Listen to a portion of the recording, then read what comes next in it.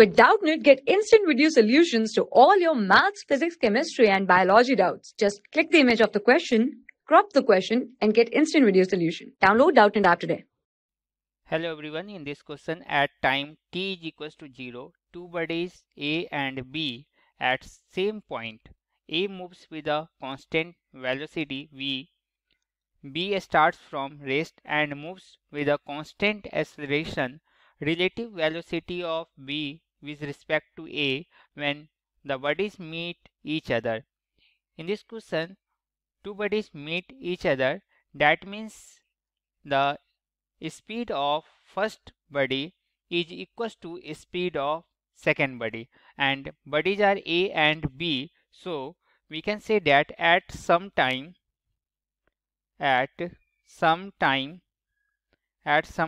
t, SA is equals to SB.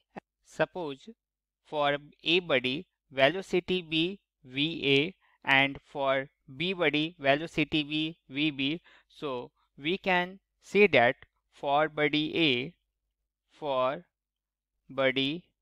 A, that is the distance is written as velocity of A into time. So velocity of A into time is equals to, and initially it is at rest, so u is equals to 0, and we know that s is equals to ut plus half at square. U is equals to 0, so s is equals to half a t square. So we use this formula, so we can write here that is v a into t is equals to half a t square. So this is half a t square. So acceleration a can be written as this is equals to, and 1t and 1t will be cancelled out, so a is equals to twice of va and divided by t. So this is the acceleration. Now we have to find that the relative speed with b with respect to a. So we can write here that is vb for b body, that is vb is equals to u plus at,